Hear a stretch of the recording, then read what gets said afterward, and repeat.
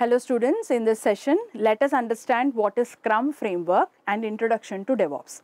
So in the last class, I have told you about the agile methodologies and I have given you the list of various agile frameworks that we have. And I also told you that a survey was conducted in which 58% of the companies have used Scrum framework in the agile methodology. So today let us understand what exactly is this Scrum. Okay, so Scrum is basically one of the agile framework which helps in giving more productive and more creative ideas in the development of a particular product. Now how is this happening? Let us see in detail. So talking about what exactly happens in this Scrum. So in Scrum, basically whatever product we are going to develop, that is divided into small chunks, okay, or small parts, and each chunk is called as a sprint, okay. And that sprint, one sprint is developed for up to 1 to 2 weeks. That means approximately 14 days, right? Now, while each sprint is being developed for around 14 days, in that sprint span, the whole team who is involved in the product development will be working on the single sprint only. In previous methodologies that we have seen, though the product is divided into n number of modules, each module is developed separately by different teams. Okay, later on they were integrated, but what is happening in the Scrum, the same product is divided into small chunks, and in the development of each chunk, the whole team is working together.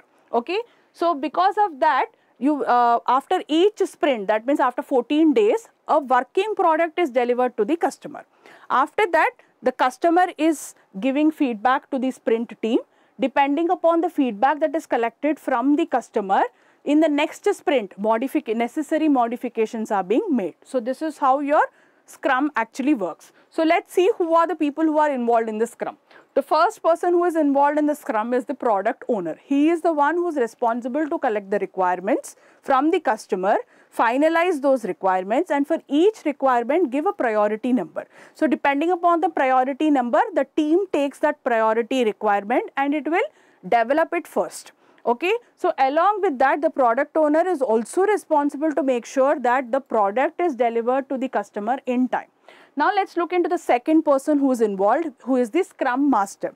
The Scrum Master is the one who will actually interact with the people who are developing the product. So his duty is to make sure that the requirements in the current sprint are executed properly. If the team is facing any issues, he is the one who is responsible to rectify those issues also.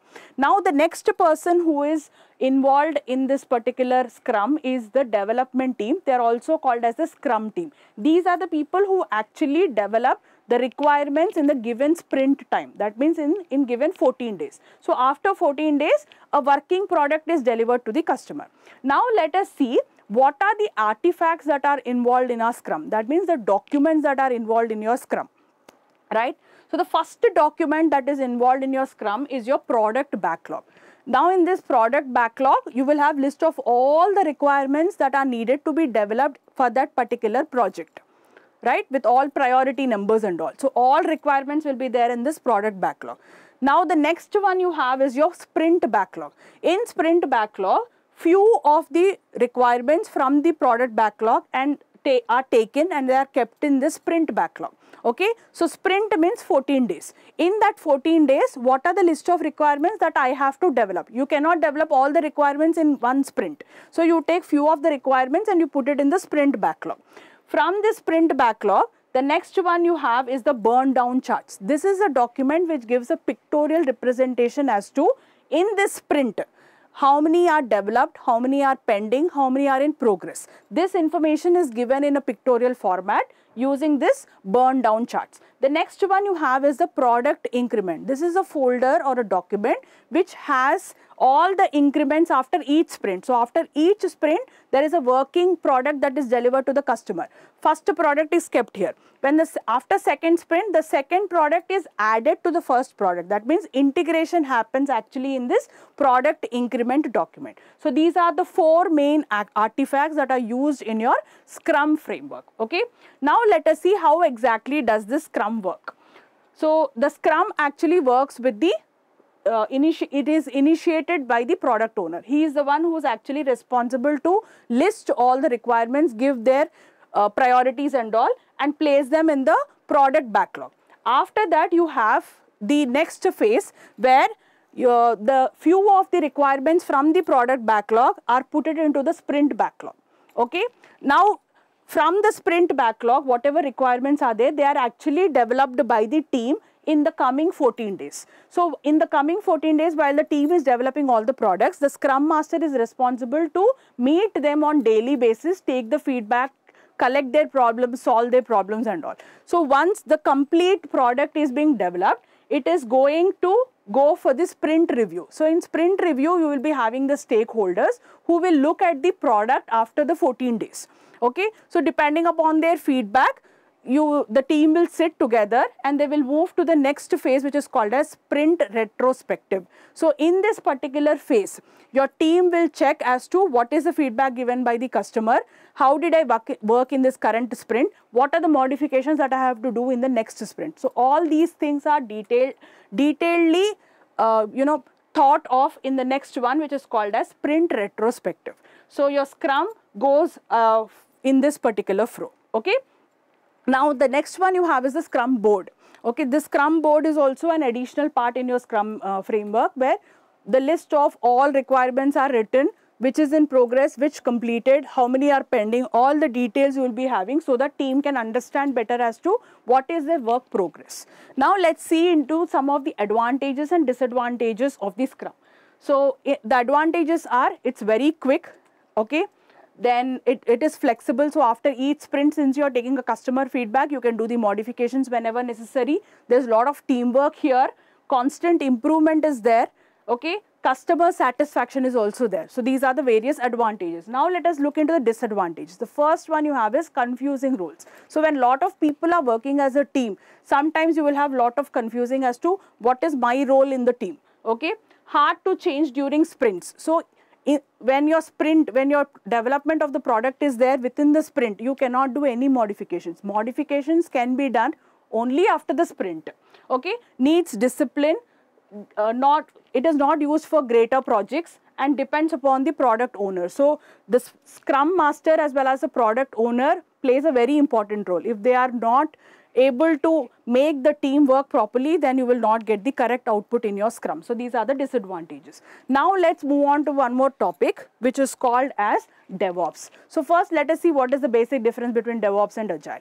So, Agile and DevOps, both of them divide your whole product into small parts and try to deliver those products in increments. Okay, then what is the difference here? In Agile, development and delivery happens. Once the customer gets the delivery of the product, the Agile team will not bother about the software. Whereas in DevOps, it develops, it delivers, and after that, it is responsible for the maintenance of the software also. Okay, so its duty is not to just deliver the product. Its duty is also to make sure that your software is working successfully throughout its lifetime. That is the basic difference between Agile and DevOps. So, in Agile, you have the development team, you have the testing team, and you have the you have the testing team and you have the maintenance team. So, you have three different types of teams, whereas in DevOps, all of them will work as a single team only. So, the same team will develop, test, deploy, and then maintain the particular product also. These are the basic differences that you have between the Agile as well as the DevOps. Now, let's look into what exactly is this DevOps. So, DevOps is basically an enhanced version of your Agile. It is a combination of two words, development team, operations team, DevOps. Okay. So, what is happening here? So, previously we had the waterfall model. So, if you have correct requirements, you know what exactly to develop. Okay, you are not going to do any modifications in the middle of the development, you go for waterfall model. Then came the Agile model. In Agile model, you are not developing the whole product together, you are developing it in small parts, so where you can do any modifications in between the development. Then came the DevOps. So, in DevOps, the next enhanced version of your Agile. Here, not only you are developing in small parts, after delivering you are even maintaining it also. So, in DevOps, you have lot of automated tools which will help us to develop, test, monitor, maintain the product successfully. Okay. Now, let's look into one small use case here. In 2011, Facebook has introduced few features like timeline, music and all to all its users. So over the night, when 500 million users have updated Facebook, the server of the Facebook crashed.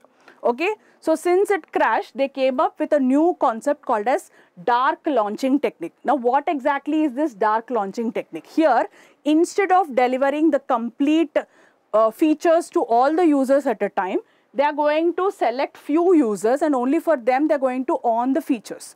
Okay, so few users only will get update. Depending upon the feedback those users are giving, if there are any bugs, it is going to rectify those bugs. Okay, so after rectifying the bugs, if everything is fine with this small set of users, then only it is going to switch on the features for all the users of the Facebook.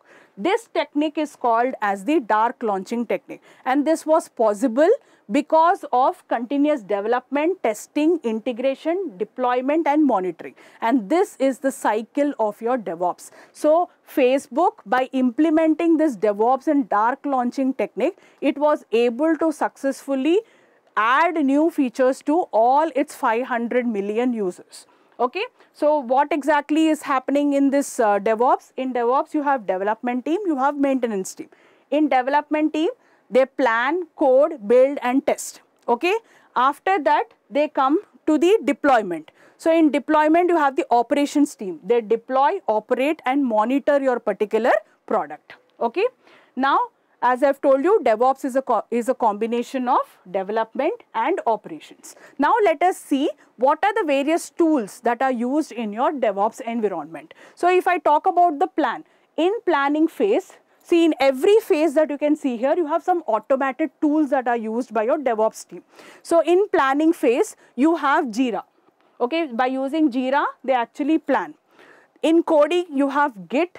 Okay, and you have Subversion. Using Git and Subversion, you do various codes here. Okay, then you have build. In building phase, they use Maven, they use Apache and they use Gradle. In the testing phase, we have the Selenium, we have the JUnit. Then comes the important part, integration. In integration, all the sprints or all the small pieces of your product are put together, okay, and they are integrated and they are tested together with the help of Bamboo, Hudson and Jenkins. Okay, then in the deployment phase, you deploy your product either by using Docker, Vagrant or Puppet.